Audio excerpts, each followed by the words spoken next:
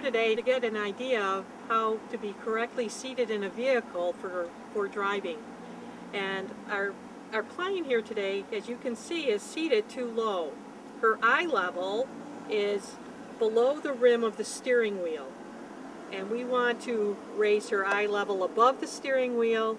And the first thing we're going to do is lower the tilt wheel. But as you still can see, she's not high enough. So many cars have an adjustable seat height, which could be manual or electric, depending on the vehicle. If you don't have either one, then you have to go back to using a seat cushion, probably 2 to 3 inches thick of high quality foam. Here's an example of a high definition cushion. We put it on the seat so that we're raising the torso of the person in order to see over the steering wheel. Now I've raised up the seat.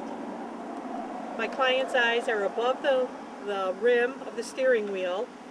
And our next thing is to move the seat forward.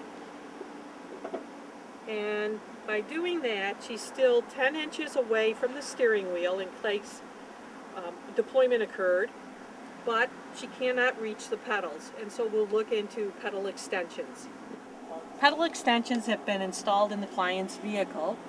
There's a pedal for the brake and a pedal for the gas. A driver specialist can determine the length and brand that would suit your vehicle and you best.